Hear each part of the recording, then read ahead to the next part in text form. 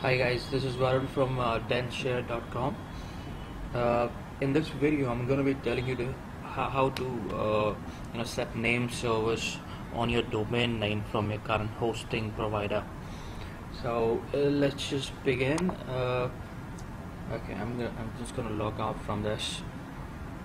I'm going to take you from the start so there's no confusion. Now, supposingly you have a domain name that you purchased and you've also got the hosting plan from one of the hosting service provider. Now I've got the hosting and the domain from bigrock. So what I'm going to do is I'm going to log into my account first. So this is, one second, let's go to the main page of bigrock, and I'm going to log in with a different account altogether.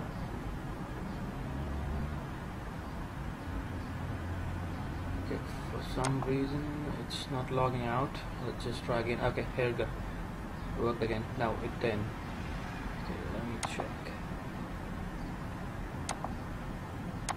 I'm gonna cross everything. This is not my account. This is not you. Delete cookie. Okay, now it says hello. Might be a glitch. Okay, so let's go to my account. I've recently purchased this absurd domain, and just to let you know guys, it's just the test domain by the name of absurdnews.in. Let me just log in.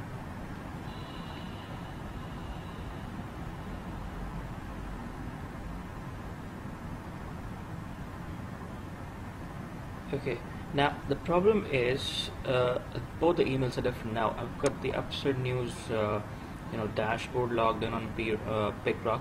Now this is the place where I have to specify the name servers. Now currently it has my old name servers from HostGator, from which I had a subscription earlier, but I changed it to bigrock considering the good amount of discount that these guys gave. So I'm just going to leave them blank for that and update name server. Oh, okay, I need to at least do one, so I'm just going to cancel it for a time being. Now what I want to do is, I have already got my name servers written down somewhere, but I couldn't find it, so I'm gonna have to log out again. I'm gonna sign out from absurdnews.in, and let's see if I can log in with my new credential, which is not apparently showing. So let's just go to bigrock once again. Okay, now this is not my account. Let's just log out. Okay. Oh, I don't know why it's happening. It's like,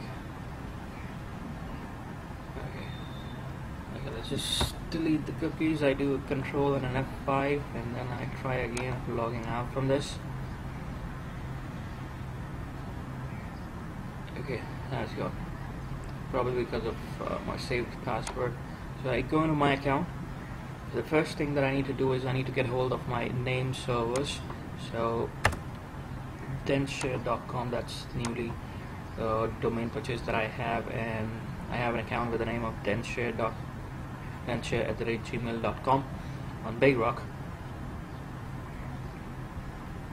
It's gonna take me to the dashboard first of all. Okay, so here's my domain which I've purchased, and here's the multi-domain Linux hosting plan that I've the USA hosting that I've bought recently. So let's just go into the domain hosting details. Okay, name server details. Let me see. Okay, these are the two name servers that we have, so I'm just gonna copy it into a notepad.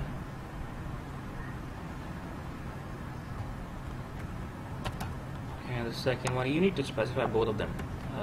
Single one would not work. So just cross it. And now again we have to do the tiresome task of logging out. Sign out. Again go to bigrock.in. Okay. Well, bigrock has this issue now. I need to report this. Okay, I do the control F5 again, and this time I think it'll be able to log me out. Oh great, I'm logged out. Let's go to my account once again,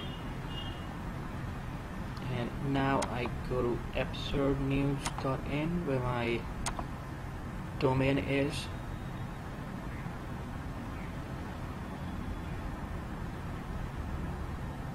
Let's cross this YouTube button. Not helping. Okay, there we go. So I just click on Absurd News. It's got the back panel for me, and what I need to do is I need to define the name service for Absurd News. So let's just take the new ones. These are the new ones from the bigrock. I had the HostGator one, so I just need to change it. It's a new domain altogether. Okay, and I do a name update name service. The name service have been successfully updated. Okay, so this is how you do it. Now most of the companies tell you that it takes about 24 to 48 hours for the domain to get propagated on the new name service, but I would recommend you to keep on checking this after a couple of hours, every couple of hours, because it doesn't take that long. It doesn't take about 24 to 48 hours. That's the maximum time frame that these guys give. Alright, so we've successfully specified name server. Let's just wait for a while, and in my next video I'm going to tell you how to install WordPress after your domain has been fully propagated into your new hosting server.